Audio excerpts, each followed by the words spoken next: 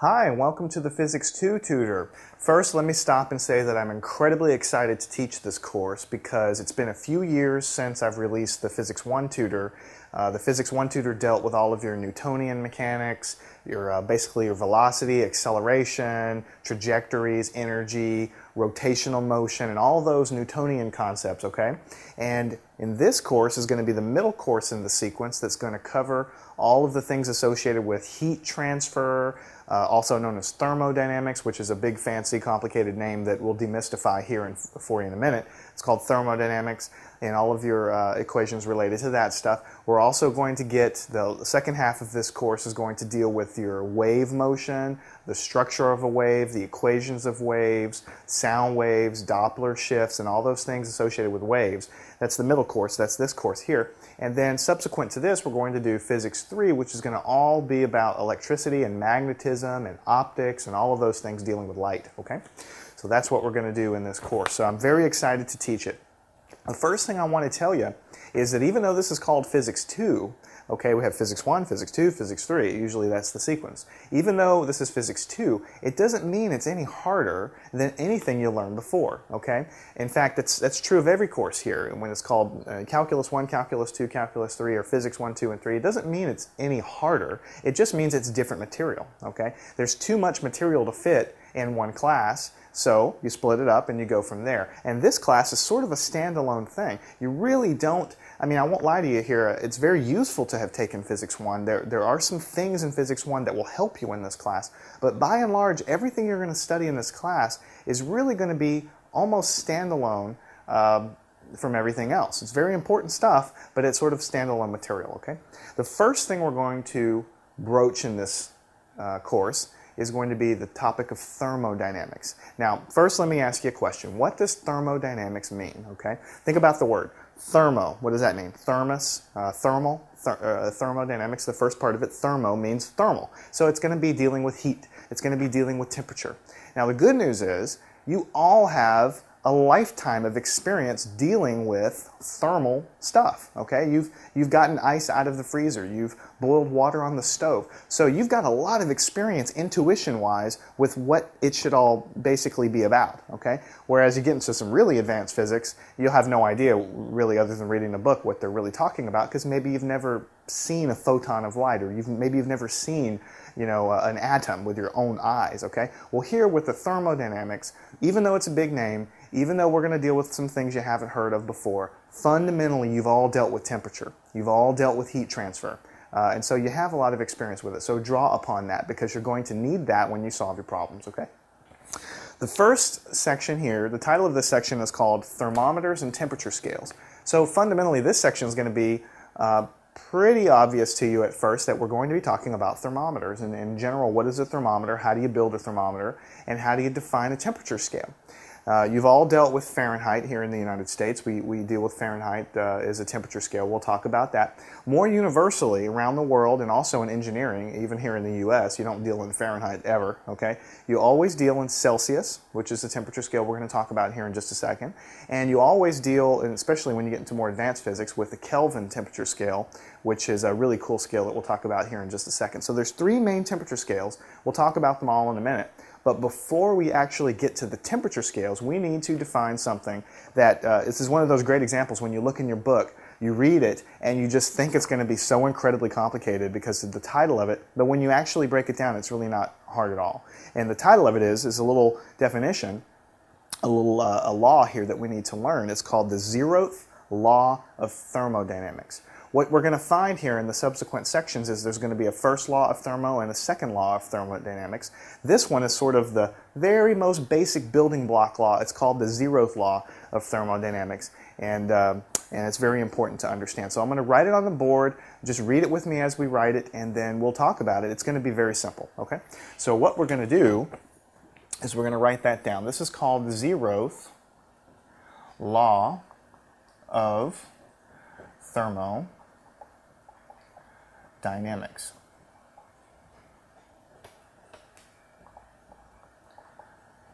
Okay, and I'm very seldom going to write this entire word thermodynamics out all the time. I'm just doing it here because it's our first section, but I'll abbreviate it as thermo or something as we go along. So try to understand it as we write it on the board, and if you don't, we'll make it straight here in a second. Okay, if bodies can be anything, a Coke can, an ice chest, a car, anything with, with mass and volume. If bodies A and B, so we have two bodies A and B, are separately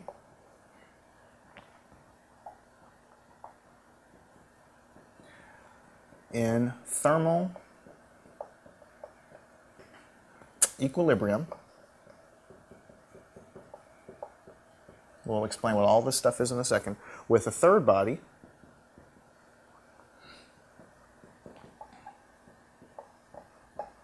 and that third body is just going to be labeled C, then A and B are in thermal equilibrium.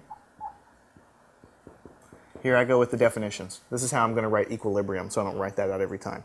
Thermal equilibrium with each other. In physics, you're always going to be dealing with bodies A and B. A body here, a body here. Everything's written in terms of the real world, so that's what we're doing here. Okay, what it's saying is, let's just read it. If bodies A and B, I have two things here, two separate things, are separately in thermal equilibrium with a third body C. Now, what does thermal equilibrium mean? Okay, there's a lot of terms in physics. Thermal means what you might think, heat. Okay, something related to heat, something related to temperature. We'll get more rigorous as we go. Okay, equilibrium means, the word equilibrium means no changes. Nothing is changing any longer. Okay, if I have a mouse trap, okay, and I've got the thing sprung back with the cheese there, okay, and then I trip that cheese, that mouse trap is going to start to flip over. Well, as it's moving, it's definitely not in equilibrium. I mean, it's moving, moving, moving. Eventually, it's going to snap and hit the board. The mouse trap's going to flip around. Eventually, it's going to come to rest. After that point, it's in equilibrium. Nothing's changing any longer. That's all equilibrium means. When something is in thermal equilibrium with another body, it just means that there's no more heat transfer between them. You might have a hot body and a cold body, and you stick them together. Yeah, some of this heat is going to move over here and warm up the colder body, but after a long time, that's going to be done. It's just like taking an ice cube out of a tray. It's going to melt. It's going to reach room temperature. After that point, it's in equilibrium. So we have bodies A and B are in thermal equilibrium with a third body here. Then these two bodies that we initially had are in thermal equilibrium with each other if we place them in thermal contact. So what does that mean in terms of a picture? Pictures are very important in physics, and so we're going to do that here. So here we have a body, and we're going to call that body A. Okay?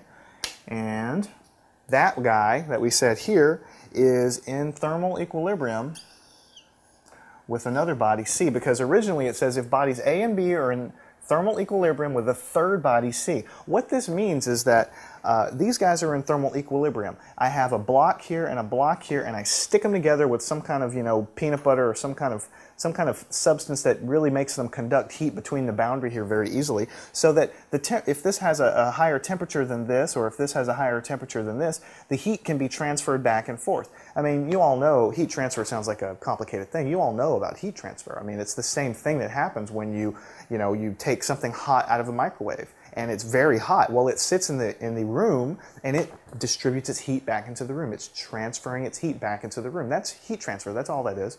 So if we put two things together and we let them sit a long time, eventually they will be at the same temperature. So these guys, we say, are in thermal equilibrium,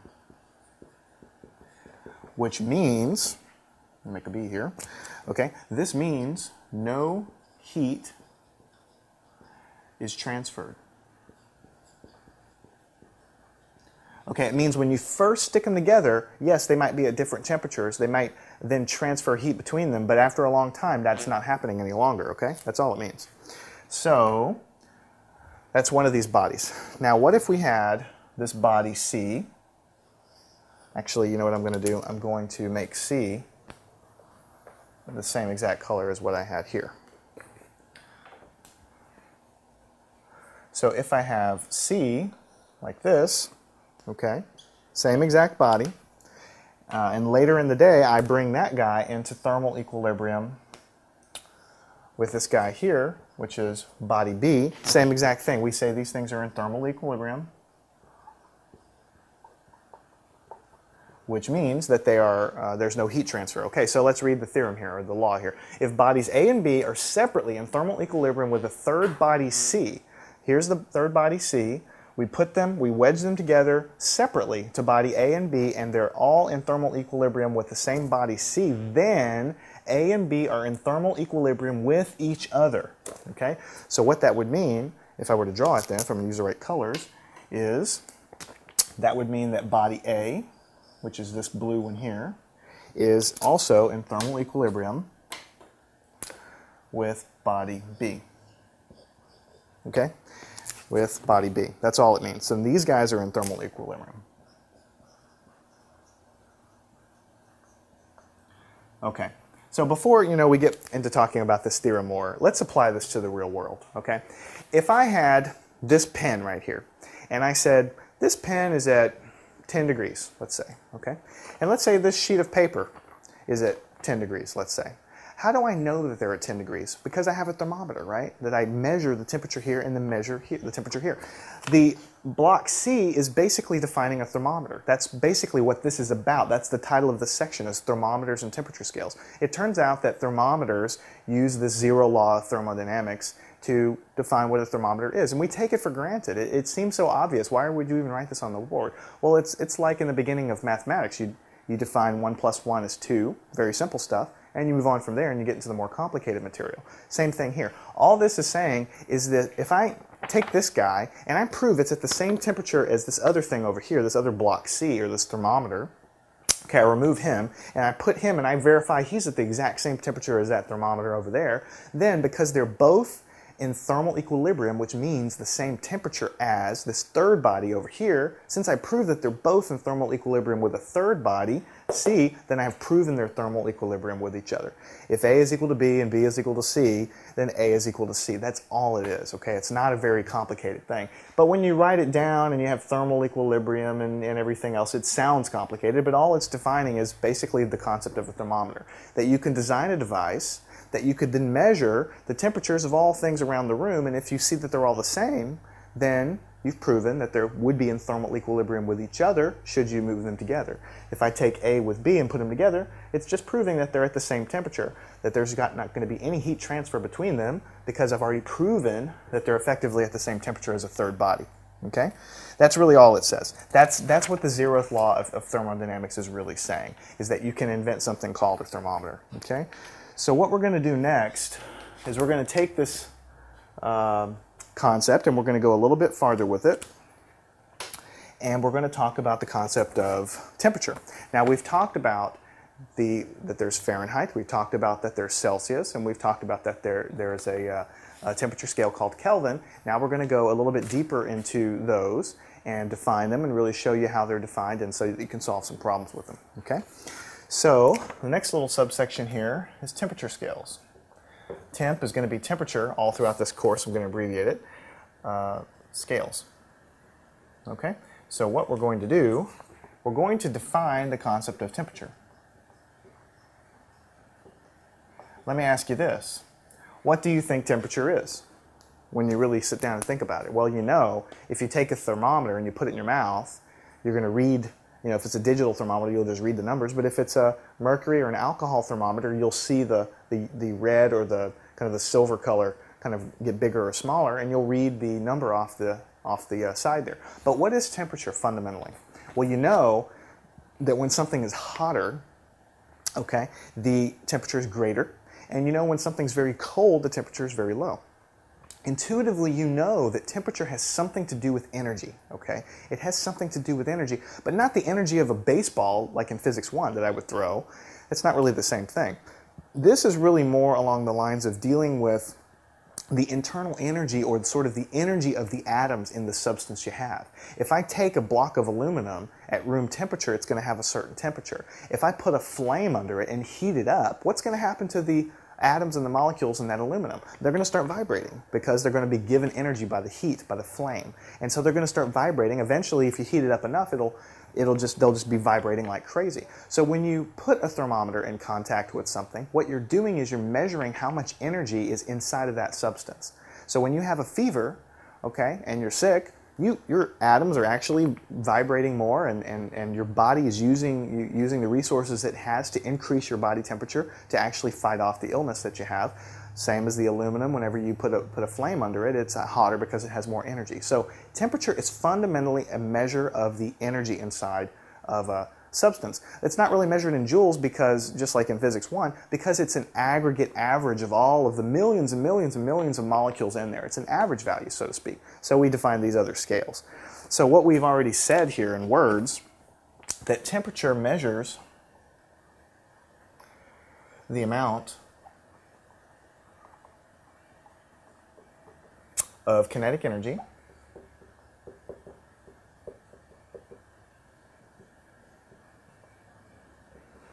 that a substance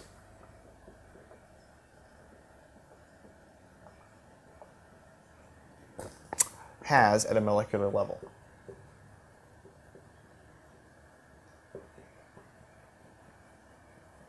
Okay?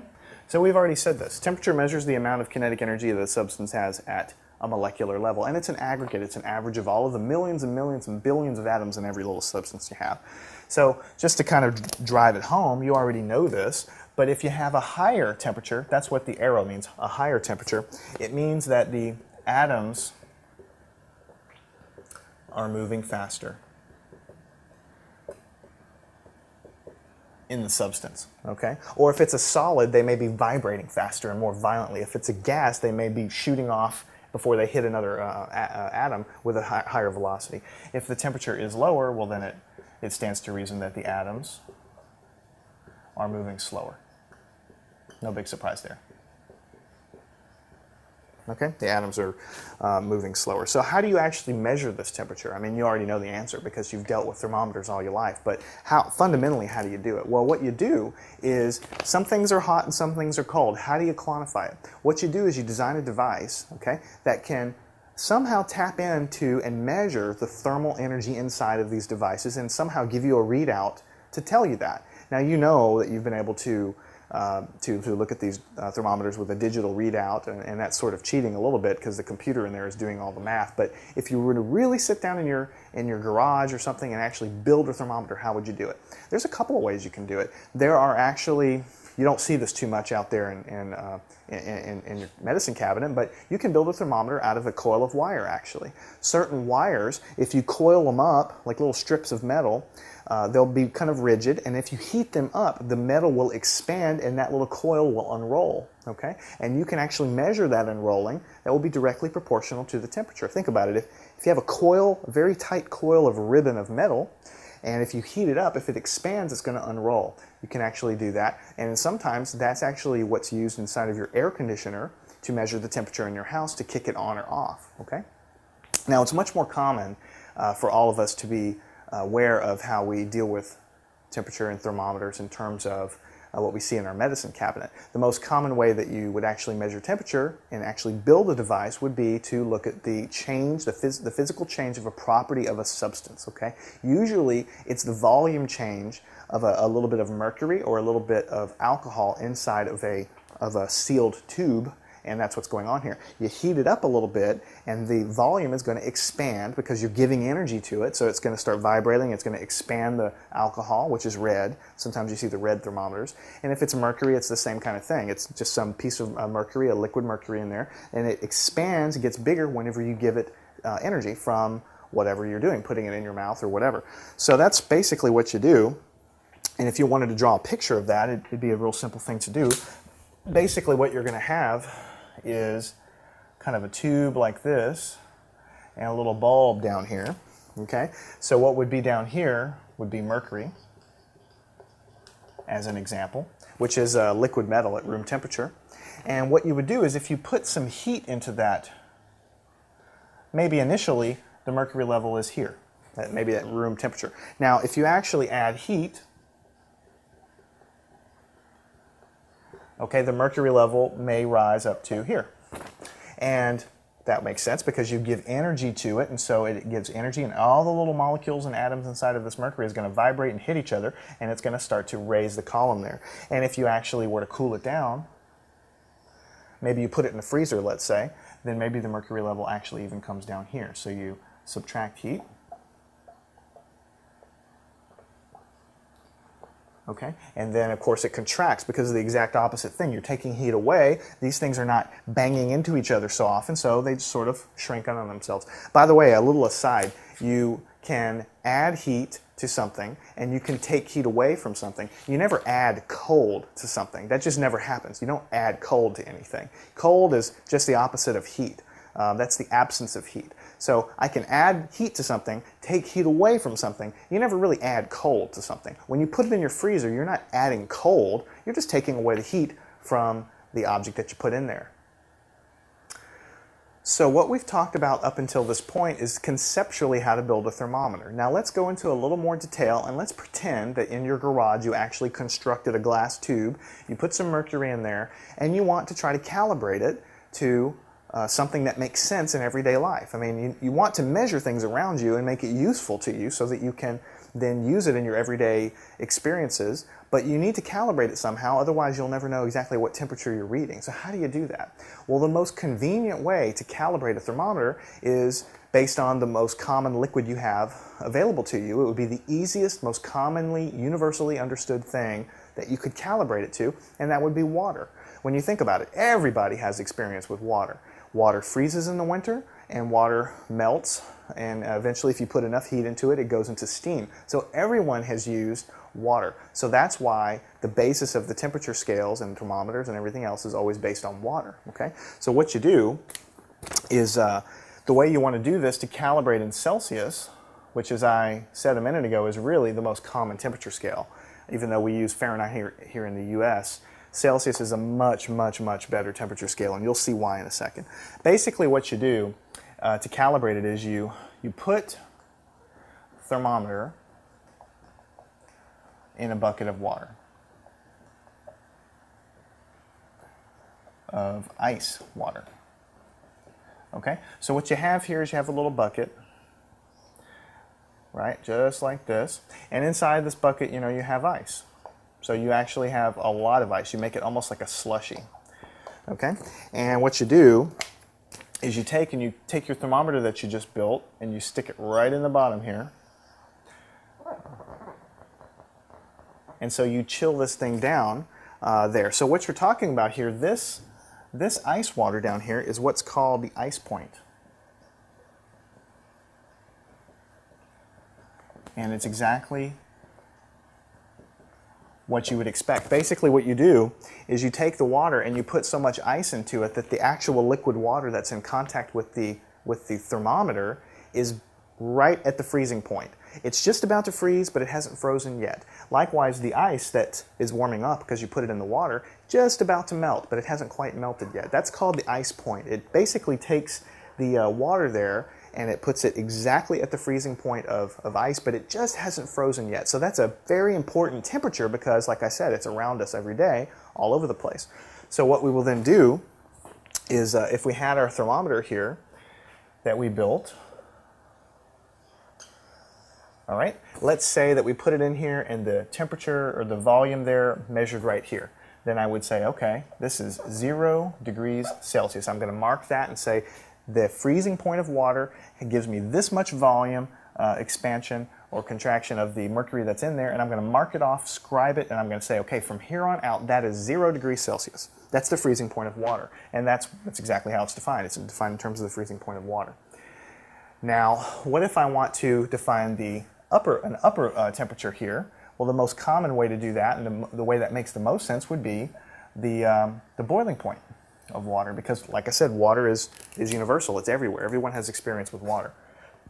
So what you would do is you'd put this in here like this, and you would have some water in here, obviously,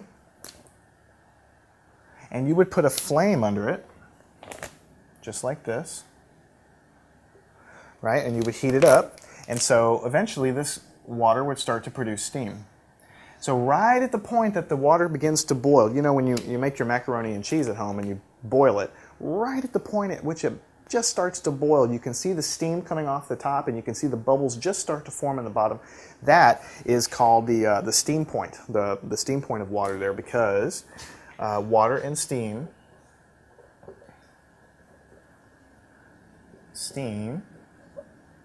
can coexist.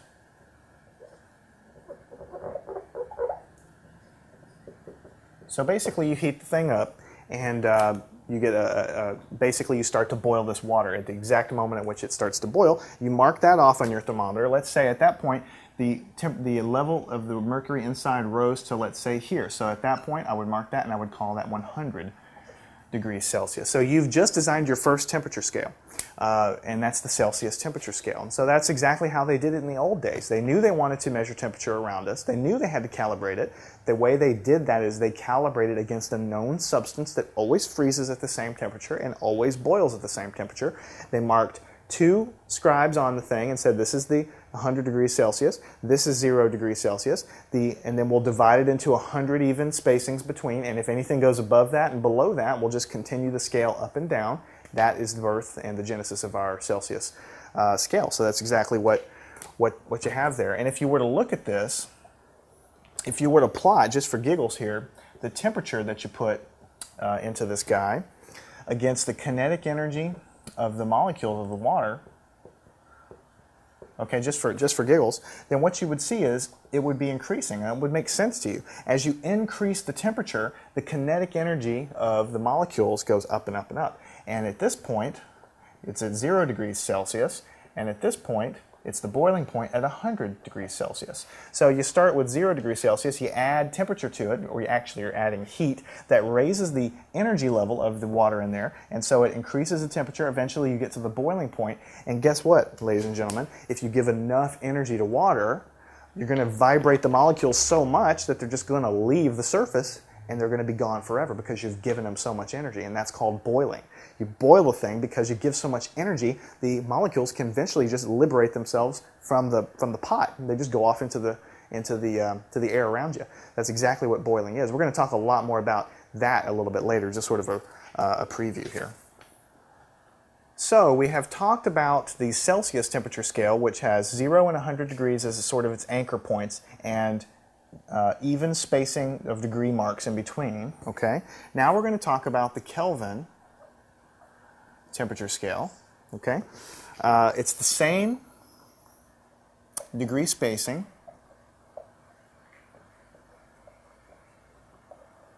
as Celsius,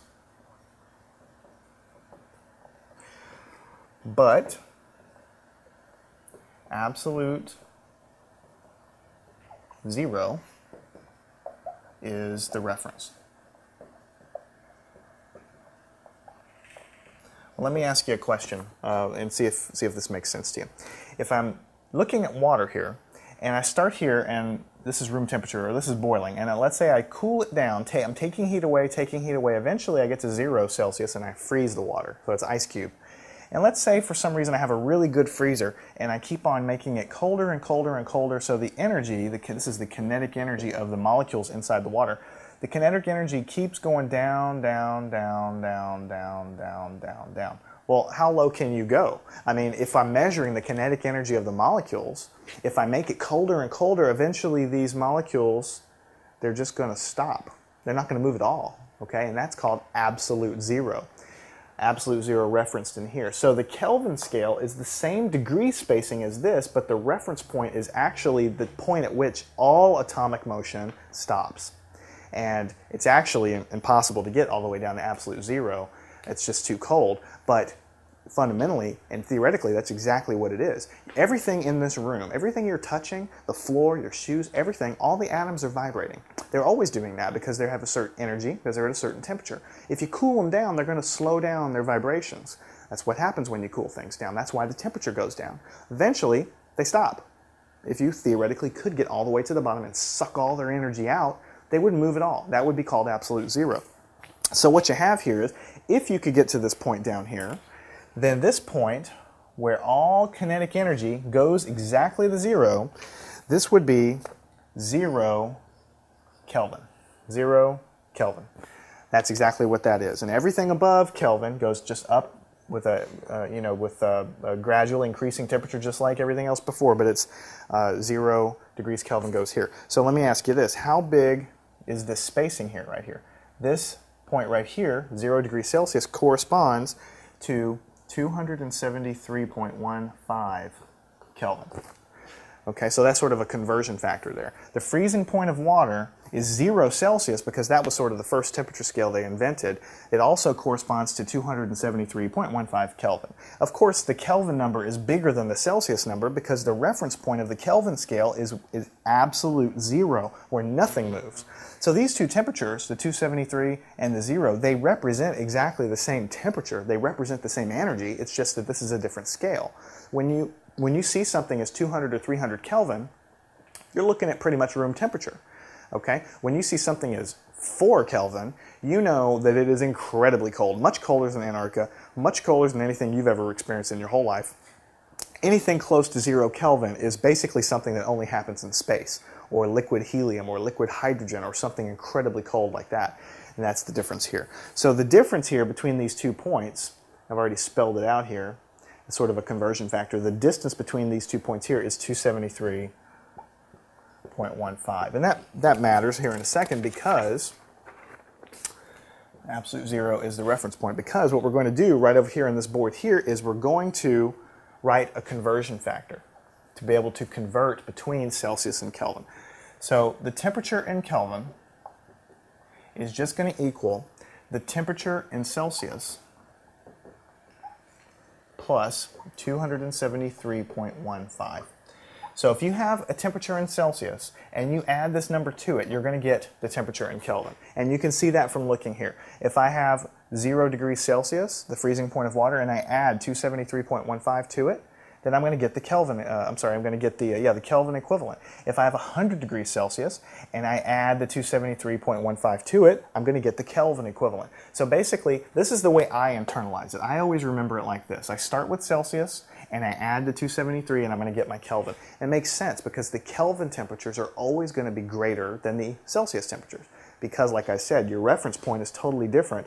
Your 0 point is totally much, much colder. And that's the reason why it's different. Now, some books prefer to write it a little differently. If you solve this little equation here for Celsius, then what you'll get, I think you'll see, is going to be T Kelvin minus 273.15. Okay, so basically you can use whatever one you want to use. It doesn't matter. It's exactly the same thing. Personally, I like to remember it according to the first one. It just makes more sense to me. The Kelvin number should always be bigger. That's what you really need to remember. So I just take my Celsius and I add the 273.15 to it. Okay?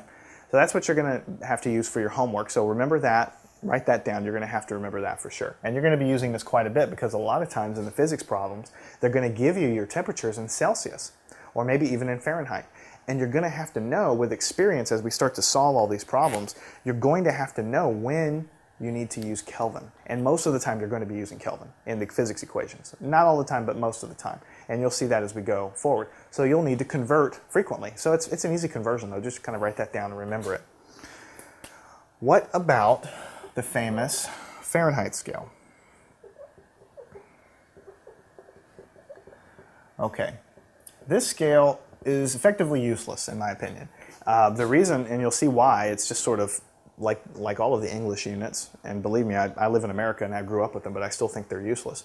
It's because they don't have any real rhyme or reason to it, and you'll see in a second. The anchor points of the Fahrenheit scale is the freezing point of water and the boiling point of water, but the temperature, the spacing of the degree marks there in the Fahrenheit scale is different than the Celsius scale, and the anchor points are different also. So what you'll want to do here, and I'll just kind of give it to you here, the temperature in Fahrenheit, the easiest way just to kind of keep going here is just to show you. The temperature in Fahrenheit is the fraction 9/5 times the temperature in Celsius plus 32. So this is something you're going to have to remember because you're going to have to convert back and forth between Celsius and Fahrenheit and also to Kelvin. So just to kind of prove it to yourself, the ice point is 0 degrees Celsius, right? So if I want to look at the temperature, the Fahrenheit temperature of that, then what I would do is I would use this guy here, 9/5 times temperature in Celsius plus 32. But since I'm plugging in 0 degrees Celsius, it's 9/5 times 0 plus 32. So that would mean the temperature in Fahrenheit would be 32 degrees. And that, for those of you who live in the US or in the UK that use this, you know that the 32 degrees is freezing in the Fahrenheit scale.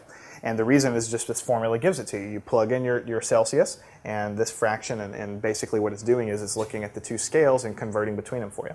Now, if you wanted to find what the boiling point of water was, that's very simple to do too. The steam point, the temperature, the Fahrenheit temperature is going to be 9/5. Now, in the Celsius scale, it's 100 because that's the boiling point of water. The steam point is another way of saying that. That's going to be 100 plus 32. And if you actually take this and do the multiplication times 9/5 and add 32, you're going to get 212 Fahrenheit. Now, you see why I don't like this scale very much. The Fahrenheit scale is very useless because the freezing point of water is such a wacky number. It's 32 degrees Fahrenheit. The boiling point of water is a wacky number. It's 212 degrees Fahrenheit. And you can see that because these numbers are so far apart that the width of a degree, so to speak, in the Fahrenheit scale is much different than the width of a degree here. Here, the freezing point is 0, the boiling point is 100. Makes total sense because we all know how water behaves. Here, the freezing point is 32, the boiling point is 212. It doesn't make a whole lot of sense. So what you're going to find is that even though your air conditioner is probably going to have Fahrenheit, even though the newscaster on TV is going to talk about Fahrenheit most of the time, you're not going to use Fahrenheit at all in this physics course, except if a problem tries to give the temperature to you in that way to confuse you or to throw you off or to make you convert it, just to show that you know how. You're generally not going to ever use Fahrenheit. You're going to use either Celsius or even more commonly Kelvin. When you start dealing with thermal energies and such, we're going to deal with Kelvin. So we'll be doing that a lot later. So let's go ahead and pause here, erase the board, and let's solve some problems on converting between the various temperature scales and get some practice with that. Okay, now what we're going to do now is get some practice with converting among these different temperature scales that we've been talking about. So let's just jump right on in to it. So the first problem is going to basically say you have 98.6 degrees Fahrenheit. What is that in degrees Celsius and also in Kelvin? So let's do the conversion to both of those things. And 98.6, if you don't already know, that's your body temperature. So we're going to go ahead and convert that to Celsius and Kelvin just to see what it is. Now, recall from the previous board that the Fahrenheit temperature is equal to 9/5 times the Celsius temperature plus 32. So we're given the temperature in Fahrenheit, so we just put it right here. 98.6 is equal to 9/5. And actually what I'm going to do at this point, if you take 9/5 in your calculator, you'll find out that that's 1.8 times TC plus 32. Okay, so that's what we've done at this point. We've just plugged it in and we've turned the fraction to a decimal. Subtract 32 from both sides, so what we're going to have on the left is 66.6 is 1.8 times the Celsius temperature. Now to solve for this temperature, we're going to divide both sides by 1.8. And so what we're going to get is the Celsius temperature is equal to 37 degrees Celsius. So your body temperature, when you don't have a fever, 98.6, okay, but it's 37 degrees Celsius. Okay, so 37 degrees is a temperature you can relate to. That's your body temperature. All right, now how do we convert to Kelvin? The way we learned that just a few minutes ago was that the temperature in Kelvin was equal to the temperature in Celsius plus 273.15. Because I'm going to beat this into your head one way or another. The temperature in Kelvin is always going to be bigger. That's how you remember this formula. You start with Celsius and you add this. And the reason you can remember if it's adding or subtracting is because Kelvin's always bigger. You have to add to the Celsius to get a bigger number. Okay, so what you're going to have is the Kelvin temperature is going to equal the Celsius temperature, 37, plus the 273.15. So the temperature in Kelvin, when you actually add these two things together, is 310.15 Kelvin.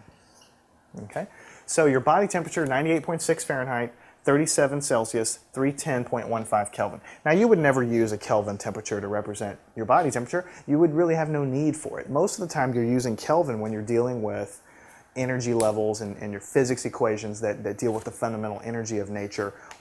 Either that or very, very low temperatures close to absolute zero, okay? High energy physics, thermal physics, when we're actually talking about the energy level of the atoms itself. And I'll make it clear to you as we go forward what scale you're going to use. But you're almost always going to use the Kelvin scale or the Celsius scale as we move forward. So let's go ahead and do another conversion. Let's say the temperature I have is -5 degrees Fahrenheit, and I want to convert that to Celsius and also to Kelvin. I want to convert to both. And so the way I do the conversion to Celsius, if you recall, the temperature, the Fahrenheit temperature is equal to 9/5 the temperature of the Celsius here plus 32. So I'm given the Fahrenheit temperature, okay, just like I was the last time. So it's -5, so you actually keep the negative sign just like you think you would. This is 1.8. The 9/5 is roughly 1.8 if you put it in your calculator. TC plus 32. So now if I take the 32 and subtract it from both sides, I'm going to get -37 over here. 1.8 times the temperature in Celsius. So to finally solve it, I divide by 1.8. So what I'll have is the 37 divided by 1.8 is going to be -20.6 degrees Celsius. Makes sense. This is a negative value, very cold, below zero, below freezing. So this is going to be below freezing as well. Okay? Just a different number. It represents exactly the same temperature. Now for Kelvin, remember, you're always going to take the Celsius number and add 273.15 because the Kelvin number is always going to be bigger than the Celsius number because the reference point's different. So what we're going to do is we're going to take what we started with, -20.6, and we're going to add to it 273.15. So we're going to make it much, much bigger. And when we do that, we'll find that it's 252.6 Kelvin. 252.6 Kelvin. And it's still a big number, obviously, because the reference point, remember for this, if this ever got to zero, the Kelvin number ever gets to zero, you have stopped all of your molecular motion. Obviously, -5 is a cold number. It's nowhere close to absolute zero, so this number is still a pretty hefty number in the Kelvin scale because it's nowhere close to absolute zero. Okay, the next problem is a little bit different. We're going to show that -40 degrees is the same in degrees Celsius and in degrees Fahrenheit. It just so happens there's one temperature that's true because the temperature scales kind of cross, and so the one temperature that's true is -40. How would you prove that if they asked you that on the test? Well, you know that the Fahrenheit is equal to 9/5 times the Celsius temperature plus 32. So what you're going to do is you're going to take this -40 and you're going to take it as a -40 degrees Celsius. You're going to put it in here, and we're going to see what we calculate for Fahrenheit. So we'll say Fahrenheit is equal to 9/5. The Celsius temperature is -40, okay, just like that, plus 32. We're just proving to ourselves that it's the same number in both temperature scales. So if I wanted to continue doing this, it would be 1.8, and that's what the 9/5 is equal to, -40 plus 32. And the 1.8 times the -40 is going to give you -72 plus 32. And then if I add these two together, you're going to get exactly what you expected to get, -40 degrees Fahrenheit. So this is a simple proof. I mean, basically, you're supposing the result is true, and you're just showing and proving to yourself that it is true. You take 40 Celsius, plug it through the equation there, and verify that it does, in fact, equal 40 Fahrenheit. And that's just true because that's the point at which the temperature scales cross there. So it's a common point to the temperature scales. So this section, we have dealt with temperature scales. We've covered a tremendous amount of ground. Temperature scales, Celsius, Fahrenheit, Kelvin. We've talked about how to make a thermometer, what temperature is. We've also talked about the zeroth law of thermodynamics, which basically allows a thermometer to exist and sort of tells you that you can go around measuring things with a thermometer. And that it's a useful instrument. That's basically what the zeroth law actually means.